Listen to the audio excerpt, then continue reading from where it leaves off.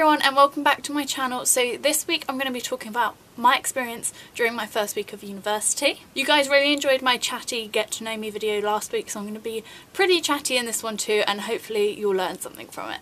I've also worked out a video schedule, so I'm going to be doing 2 videos a week, one of which will be kind of like a main video like this one, and one of which will be a vlog, which will happen maybe over the course of 3 days rather than just one day, so you get to know a little bit of the inside gossip as well. I'm also hoping to alternate my videos, so the main video, as we'll call it, will one week be university focused or school focused or something like that, and the other one will be more cannot speak today, and one of them will be more lifestyle focused. Okay, so the first thing I wanted to talk about is obviously the move out, because that's the first thing that happens when you embark on your journey to university. So my experience was pretty chaotic, I would say. I had already packed everything because I'm such a pre-packer, pre-organiser, have everything written down in lists of what I wanted to pack. So I boxed everything up into suitcases, because we have quite a few, so that it'd be easier to put it in the car. Then on the morning of, so Sunday, I moved up. We packed it all into the car, did a bit of a game of Tetris. My sister came with me and my mum. And my sister was sat in the back, so bless her, she was stuck between, like, I don't know, some shelves and another suitcase. It was probably very painful going around corners, but she dealt with it, which was good, because my mum wanted her to entertain her on the way back when I wasn't there.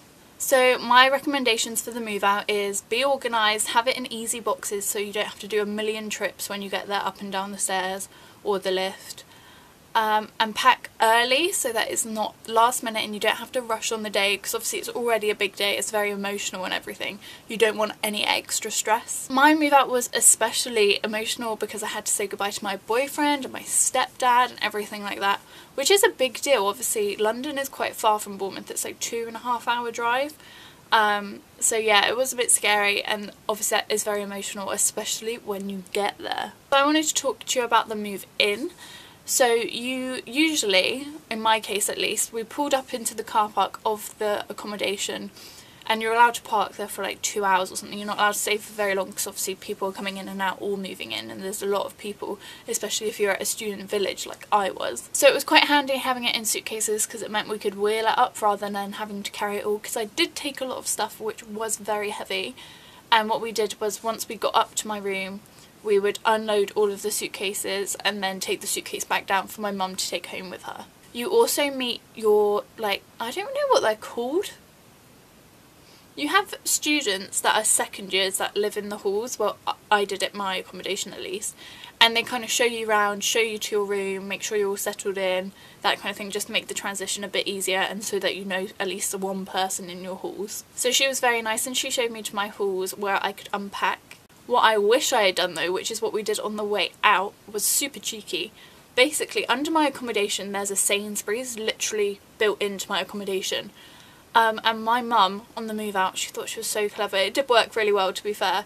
She stole one of the cages, like one of the trolleys from Sainsbury's, and we took it up to my room and piled everything in it, and we cleared out my room in 2 trips, I think, down to the car, because obviously you can fit a lot more in the crate than you can carry. So that would be a very good idea if you had some sort of trailer or something like that, just to save you a bit of extra time. So once I had unpacked all of my things, I started kind of a little bit to decorate, just put stuff where it needed to be, whilst my mum and my sister brought up the rest of my stuff, which was very nice of them. And then they had to leave, which was so scary. I don't know why, I'd been fine the whole way up to the journey, and then I realised as soon as they left, that was it. I was in. I was like, there's no going back after that. So it was super, super scary, and I did cry. I'm gonna be honest, I cried, because me and my mum are like best friends. Seriously, we get on so well. So it was really sad. But what you have to remember is that it's an amazing journey that you're about to embark on. Like, university is such a good experience, and you're gonna make so many friends, and everyone is in the same boat. That's what really grounded me, I think. Everyone was alone. Everyone was like missing home and everything. So you just have to find comfort in each other's sadness, loneliness, I don't know. You're all experiencing the same thing, so you instantly have something in common with the other people you're living with. So yeah, you've got something to talk about, and that's just all you need to remember, that you're okay. Everyone does it at some stage. You're gonna be fine.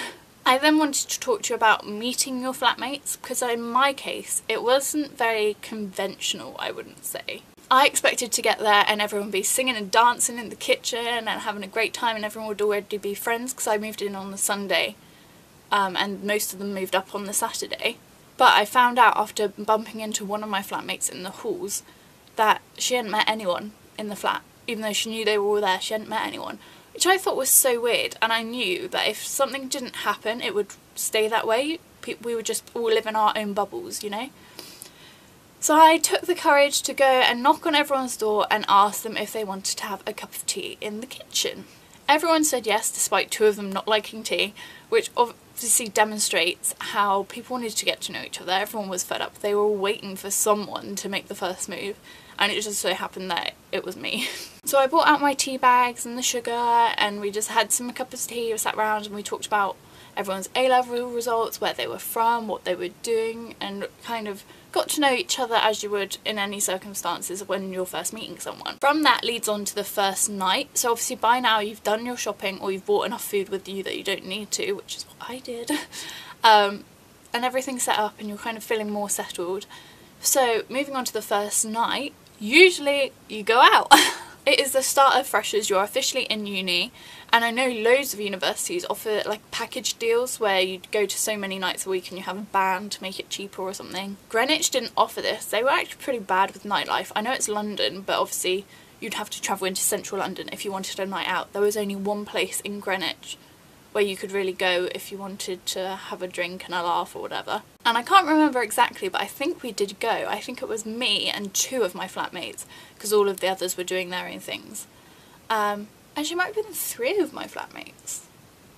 But yeah, we had pre-drinks in the kitchen, played some cards, played some drinking games, and then we all walked over to the main bar of Greenwich. It's called Belushi's.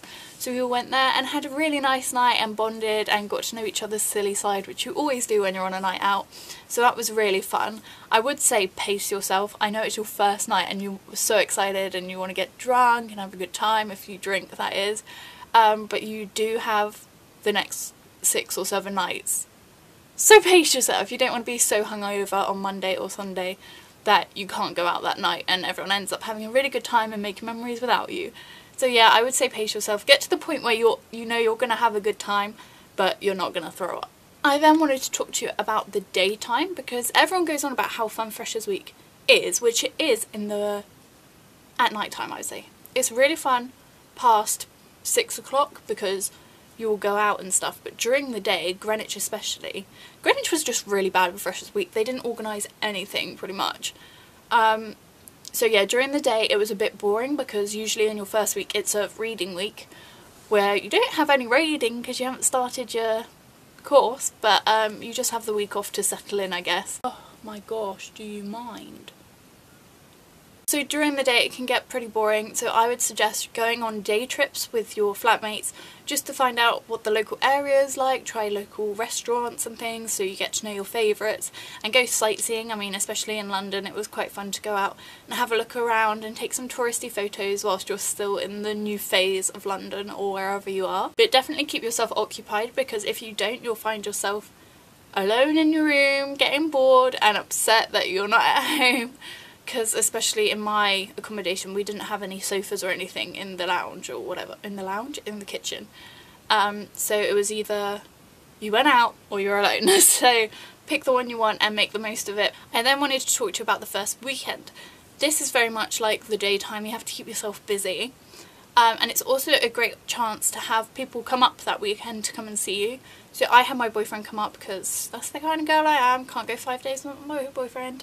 Or you can have your dad or your mum like come see how you've settled in, or maybe a friend that's not going to uni, because they can experience the nightlife as well and be part of, well, maybe not your parents then, but they can experience the nightlife as well and be part of your freshers experience, which is really fun because then you can talk about it with them and you can both share the experience and the memories. It also gives you a bit of home comfort as it's someone you know, someone you're friends with, and yeah, it just helps you to make the transition because you've got something to look forward to as well during the week if you're feeling a little bit homesick. I then wanted to talk about first lecture, which isn't during the first week, it's usually on the Monday after the first week.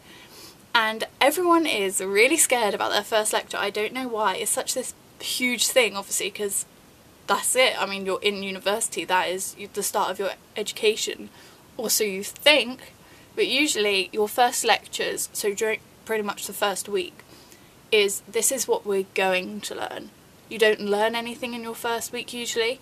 They just talk about the course, the exam, what's going to be expected of you, deadlines and things like that, just to get you into the feel of university so you know what to expect, so they don't swing you a curveball along the way because they've already told you what's going to come. I know from my experience of my first lecture, we all went into a big room, like to the lecture hall, and we were all given different coloured slips, which meant what tutor we were in, because you'll also meet your tutee that week, which will follow you through to the whole of your time at university. So you kind of bond with that person, and they're your go-to person if you have any problems. They're your mentor, kind of. So if you're feeling homesick, or you don't want to be there, or you're having problems making friends or anything, they're really good with helping you with that. And what I would say is, even if you don't know anyone on your course, do not sit by yourself, because usually people stick to their seats. I don't know why. Like, people float obviously, but a lot of people decide that's where they're sitting, these are now their friends, and you're not part of it. So I would suggest either talking to someone before you get in there, like on the way if they're walking the same way, or if they're going to the same building or something, or asking someone just point blank when you get in there if there's 3 girls sat together or some people that look like they're having a lot of fun and that you think you would gel with. Just literally go ask, oh, do you mind if I sit here? Because I can guarantee you they are not going to turn around and be like, no. They're going to let you sit there. Even if they don't like you and they're not going to talk to you, at least you're sat with someone and you've made a connection with someone. But try and talk to them. I mean, you don't want to just sit there and be bored. I mean, obviously you have to listen to your lecturer. I can never say that word. You have to listen to your lecturer, but you can have a little introduction, get to know each other on the side, which is what I did. And I found the best way to make friends, like the friends that really stuck, turned out to be the people you did presentations with. So I don't know if it will be the same for your course, but for my course we had to do 2 or 3 or 4 presentations. There was quite a few. And obviously the first one you don't really know that many people, so you're doing a presentation with people you don't know. But they tend to be the people that you get along with because you learn most about them because you spend the most time with them. So I would also make sure to pick your teams wisely and learn from it, if that makes sense. Learn who's good for you, who's bad for you, who's got the same goals as you, and who you get on with. But yeah, that's all I wanted to talk to you about today. I hope this has helped and you have enjoyed learning about my experience and what to expect from your first week at university. I'm also posting a vlog this week, so look forward to that. So if you have enjoyed this video and it's helped you out, hit the like button and subscribe down below for my future vlogs and other videos. All of my links are down below as well if you wanted to check those out. And I've also been getting a lot of requests. I have seen them all and I'm very grateful for them, so if you have any more, leave them in the comment section and I will definitely get around to filming those videos for you. Bye!